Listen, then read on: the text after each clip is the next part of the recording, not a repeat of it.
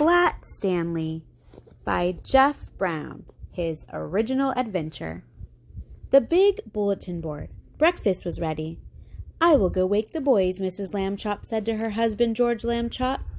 Just then, their younger son Arthur called from the bedroom he shared with his brother Stanley. "Hey, come and look, hey!" Mr. and Mrs. Lambchop were both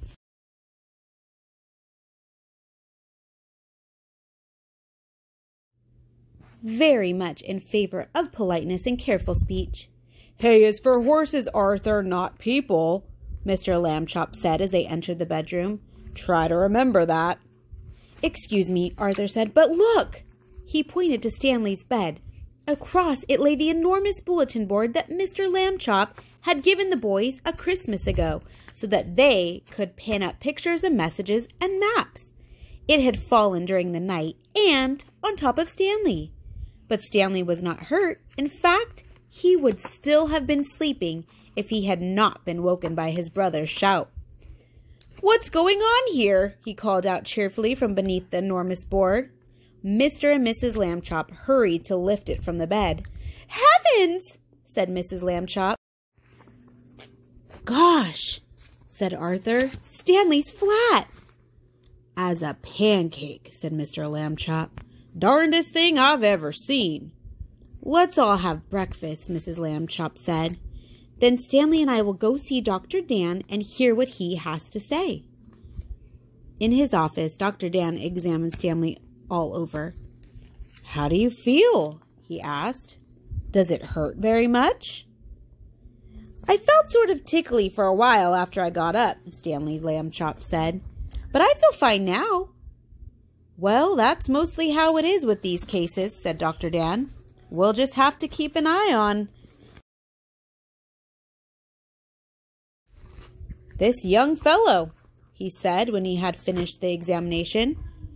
"Sometimes we doctors, despite all of our years of training and experience, can only marvel at how little we really know." Mrs. Lambchop said she thought Stanley's clothes would have to be altered by the tailor now. So Dr. Dan told his nurse to take Stanley's measurements. Mrs. Lambchop wrote them down. Stanley was 4 feet tall, about 1 foot wide, and a half an inch thick. Chapter 2. Being Flat. When Stanley got used to being flat, he enjoyed it. He could go in and out of rooms, even when the door was closed, just by lying down and sliding through the crack at the bottom. Mr. and Mrs. Lambchop said it was silly, but they were quite proud of him. Arthur got jealous and tried to slide under a door, but he just banged his head. Being flat could also be helpful, Stanley found. He was taking a walk with Mrs. Lambchop one afternoon when her favorite ring fell from her finger. The ring rolled across the sidewalk and down between the bars of a grating that covered a deep, dark shaft. Mrs. Lambchop began to cry. "Ooh, I have an idea," Stanley said.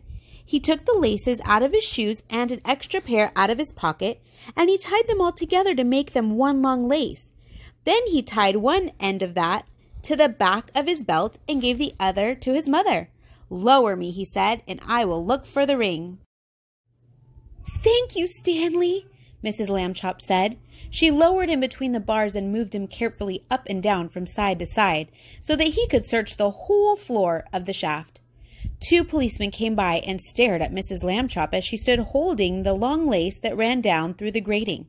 She pretended not to notice them. "Oh, what's the matter, lady?" the first policeman asked. "Is your yo-yo stuck?"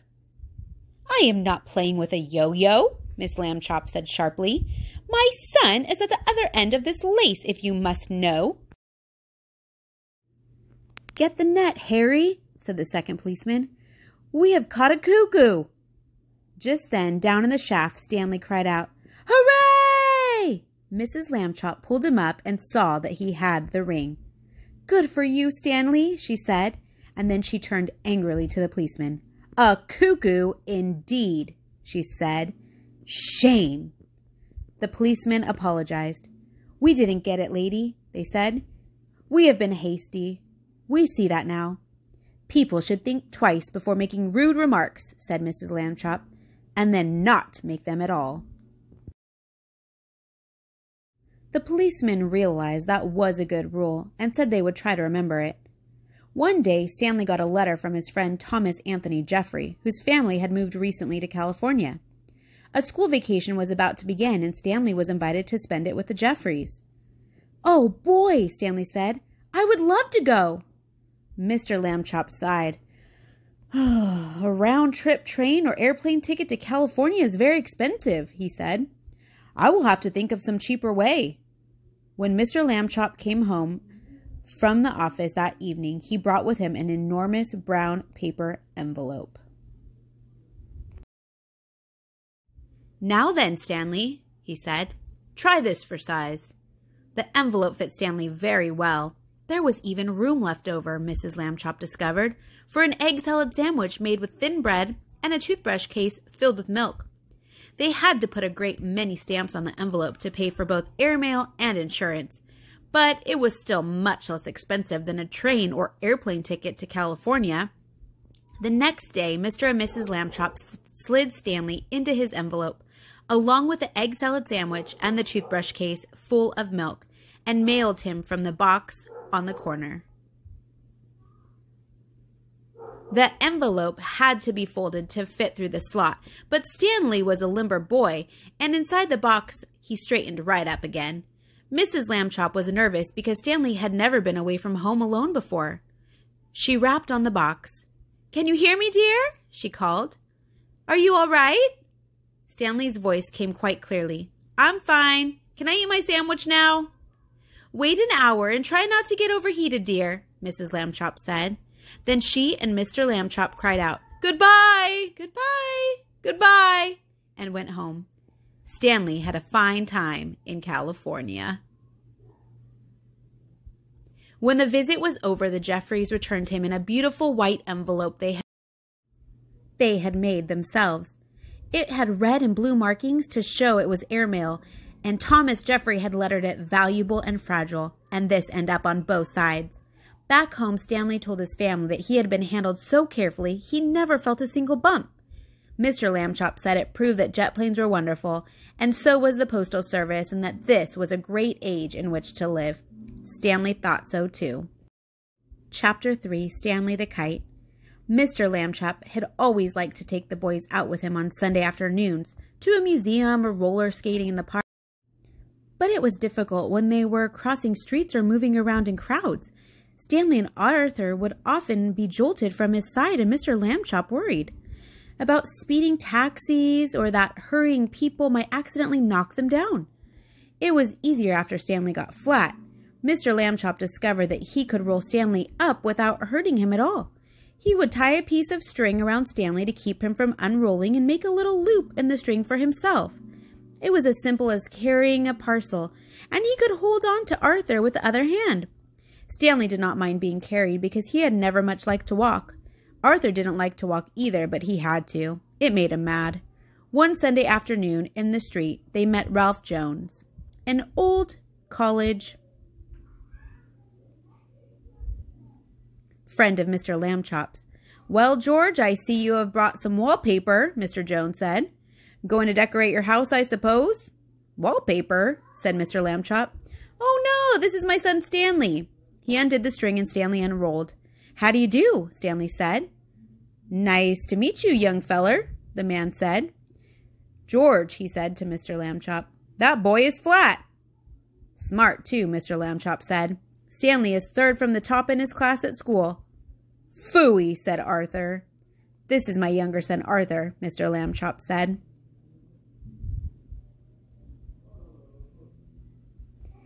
"And he will apologize for his rudeness." Arthur could only blush and apologize. Mr. Lambchop rolled Stanley up again, and they set out for home. It rained quite hard while they were on the way. Stanley, of course, hardly got wet at all. Just around the edges, but Arthur got soaked. Late that night, Mr. and Mrs. Lambchop heard a noise out in the living room. They found Arthur lying on the floor near the bookcase. He had piled a great many volumes of the Encyclopedia Britannica on top of himself. "Put some more on me! Just put some more on me!" Arthur said. When he saw them, Don't just stand there, help me!" Mr. and Mrs. Lambchop sent him back to bed. But the next morning they spoke to Stanley. "Arthur can't help but be jealous," they said. "Be nice to him. You're his big brother after all." The next Sunday, Stanley and Arthur went to the park by themselves. The day was sunny, but windy too, and many older boys were flying beautiful, enormous kites with long tails, made in all of the colors of the rainbow. Arthur sighed. "Someday," he said, "I will have a big kite, and I will win a kite flying contest and be famous like everyone else. Nobody knows who I am these days." Stanley remembered what his parents had said. He went to a boy whose kite was broken and borrowed a large spool of string. "You can fly me, Arthur. Come on." He attached the string to himself and gave Arthur the spool to hold. He ran lightly across the grass sideways to get up speed, and then he turned to meet the breeze. Up, up, up went Stanley, being a kite. He knew just how to manage on the gusts of wind. He faced full into the wind if he wanted to rise, and let it take him from behind when he wanted speed. He had only to turn his thin edge to the wind carefully. Then he would slip gracefully down towards the earth again. Arthur let out all the string, and Stanley soared high above the trees, a beautiful sight in his red shirt and blue trousers against the pale blue sky. Everyone in the park stood still to watch. Stanley swooped right and then left in long, matched swoops. He held his arms out to his sides and zoomed at the ground like a rocket and curved up again like the sun. He side-slipped and circled and made figure eights and crossed like a star. Nobody has ever flown the way Stanley Lambchop flew that day. Probably no one ever will again. After a while, of course, people grew tired of watching, and Arthur got tired of running about with empty spool. Stanley went right on, though, showing off. 3 boys came up to Arthur and invited him to join them for a hot dog and some soda pop. Arthur left the spool wedged in the fork of a tree. He did not notice, while he was eating the hot dog, that the wind was blowing the string. And tangling it about the tree. The string got shorter and shorter, but Stanley did not realize how low he was until leaves brushed his feet. And then it was too late. He got stuck in the branches. 15 minutes passed before Arthur and the other boys heard his cries and climbed up to set him free. Stanley would not speak to his brother that evening, and at bedtime, even though Arthur had apologized, he was still cross. Alone with Mr. Lambchop in the living room, Mrs. Lambchop sighed and shook her head. "You're at the office all day having fun. You don't realize what I go through with the boys. They're very difficult." "Kids are like that," Mr. Lambchop said. "Please be patient, dear." Chapter 4. The Museum Thieves. Mr. and Mrs. O.J. Dart lived in the apartment above the Lambchops. Mr. Dart was an important man, the director of the famous Museum of Art downtown in the city. Stanley Lambchop had noticed in the elevator that Mr. Dart, who was ordinarily a cheerful man, had become quite gloomy. But he had no idea what the reason was. And then at breakfast one morning he heard Mr. and Mrs. Lambchop talking about Mr. Dart. "I see," said Mr. Lambchop, reading the paper over his coffee. "That still another painting has been stolen from the famous museum. It says here that Mr. O.J. Dart, the director, is at his wit's end." "Oh dear, are the police no help?" Mrs. Lambchop asked. "It seems not," said Mr. Lambchop. "Listen to what the chief of police told the newspaper. We suspect a gang of thieves. These are the worst kind. They work by sneakery, which makes them very difficult to catch. However, my men and I will keep trying. Meanwhile, I hope people will buy tickets for the policeman's ball and not park their cars where the signs say don't." The next morning, Stanley Lambchop heard Mr. Dart talking to his wife in the elevator. "These sneak thieves work at night," Mr. Dart said. "It is very hard for our guards to stay awake when they have been on duty all day. And the famous museum is so big we cannot guard every picture at the same time. I fear it is hopeless. Hopeless, hopeless!" Suddenly, as if an electric light bulb had lit up in the air above his head, giving out little shooting lines of excitement, Stanley Lambchop had an idea. And he told it to the famous Mr. Dart. "Stanley," Mr. Dart said, "if your mother will give you permission, I will put you and your plan to work this very night." Mrs. Lambchop gave her permission, "But you will have to take a long nap this afternoon, and I won't have you up until all hours unless you do." That evening, after a long nap, Stanley went with Mr. Dart to the famous museum. Mr. Dart took him into the main hall where the biggest and most important paintings were hung. He pointed a huge painting that showed a bearded man, wearing a floppy velvet hat, playing a violin for a lady who lay on the couch. There was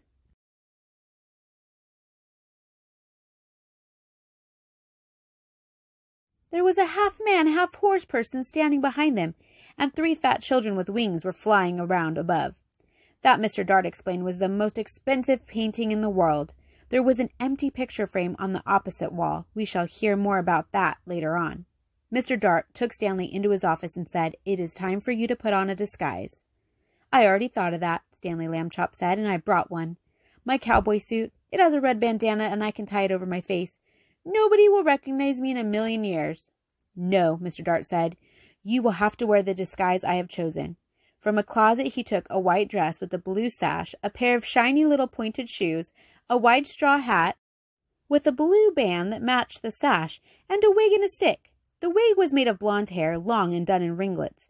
The stick was curved at the top, and it, too, had a blue ribbon on it. "In this shepherdess disguise," Mr. Dart said, "you will look like a painting that belongs in the main hall. We do not have cowboy pictures in the main hall." Stanley was so disgusted he could hardly speak. "I will look like a girl," he said. "I wish I had never had this idea." But he was a good sport, so he put on the disguise. Back in the main hall, Mr. Dart helped Stanley climb up into the empty picture frame. Stanley was able to stay in place because Mr. Dart had cleverly put 4 small spikes in the wall, 1 for each hand and each foot. The frame was a perfect fit.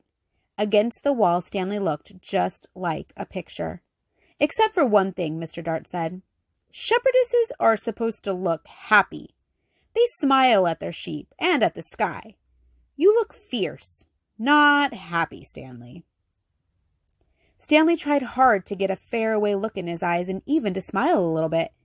Mr. Dart stood back a few feet and stared at him for a moment. "Well, it may not be art, but I know what I like." He went off to make sure that certain other parts of Stanley's plan were taken care of, and Stanley was left alone. It was very dark in the main hall. A little bit of moonlight came through the windows, and Stanley could just make out the world's most expensive painting on the opposite wall. He felt as though the bearded man with the violin and the lady on the couch and the half-horse person and the winged children were all waiting, as he was, for something to happen. Time passed, and he got tireder and tireder. Anyone would be tired this late at night, especially if he had to stand in a picture frame balancing on little spikes. Maybe they won't come, Stanley thought. Maybe the sneak thieves won't come at all. The moon went behind a cloud, and the main hall was pitch dark. It seemed to get quieter, too, with the darkness. There was absolutely no sound at all. Stanley felt the hair on the back of his neck prickle beneath the golden curls of the wig. Creak. The creaking sound came from right in the middle of the main hall, and even as he heard it, Stanley saw in the same place a tiny yellow glow of light. The creaking came again, and the glow got bigger. A trap door had opened in the floor, and 2 men came up through it into the hall. Stanley understood everything all at once. These must be the sneak thieves. They had a secret trapdoor entrance into the museum from outside. That was why they had never been caught. And now tonight they were back to steal the most expensive painting in the world. He held very still in his picture frame and listened. "This is it, Max. This is where we art robbers pull a sensational job whilst the civilized community sleeps." "Right, Luther," said the other man. "In all this great city there is no one to suspect us." "Ha ha," thought Stanley Lambchop. "That's what you think." The sneak thieves put down their lantern and took the world's most expensive painting off the wall. "What would we do to anyone who tried to capture us, Max?" the first man asked. "We would kill him. What else?" his friend replied. That was enough to frighten Stanley, and he was even more frightened when Luther came over and stared at him. "This sheep girl," Luther said. "I thought sheep girls were supposed to smile, Max. This one looks scared." Just in time, Stanley managed to get a faraway look in his eyes again and to smile. Sort of. You're crazy, Luther, Max said. She's smiling, and what a pretty little thing she is, too. That made Stanley furious.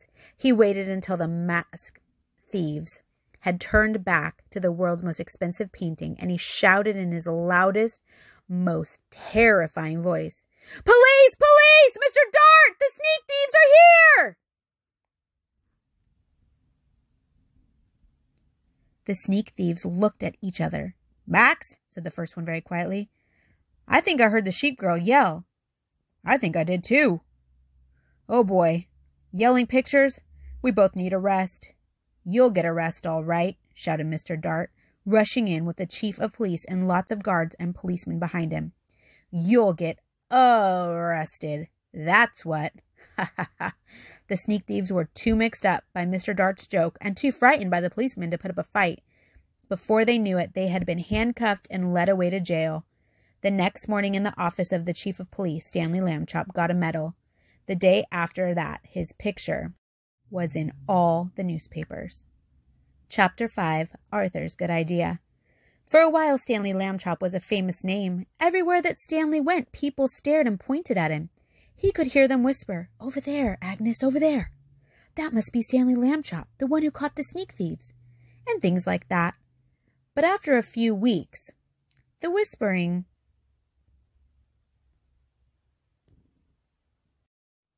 and the staring stopped. People had other things to think about. Stanley did not mind. Being famous had been fun, but enough was enough. And then came a further change, and it was not a pleasant one.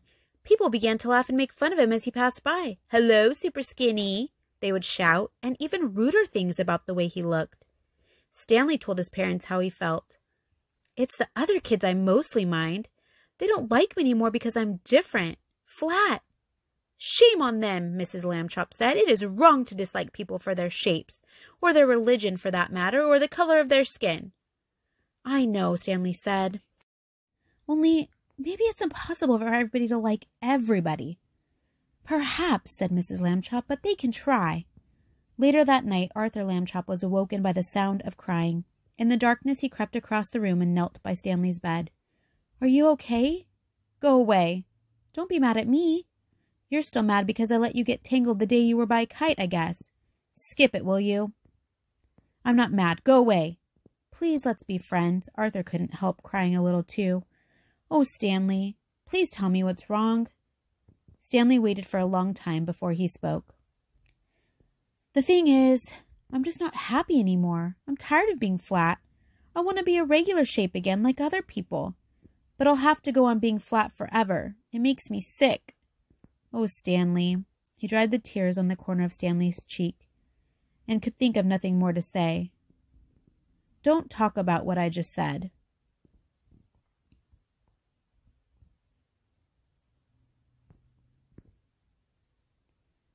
"I don't want the folks to worry. That would only make it worse." "You're brave," Arthur said. "You really are." He took hold of Stanley's hand. Two brothers sat together in the darkness being friends. They were both still sad, but each one felt a little better than he had before. And then suddenly, though he was not even trying to think, Arthur had an idea. He jumped up and turned on the light and ran into the big storage box where the toys and things were kept. He began to rummage in the box. Stanley sat up in bed to watch. Arthur flung aside a football and some lead soldiers and airplane models and lots of wooden blocks. And then he said, "Aha!" He had found what he wanted, an old bicycle pump. He held it up, and Stanley and he looked at each other. "Okay, but take it easy." He put the end of the pump hose in his mouth, and he clamped his lips tightly around it so that no air could escape. "I'll go slowly," Arthur said. "If it hurts or anything, wiggle your hand at me." He began to pump. At first, nothing happened, except that Stanley's cheeks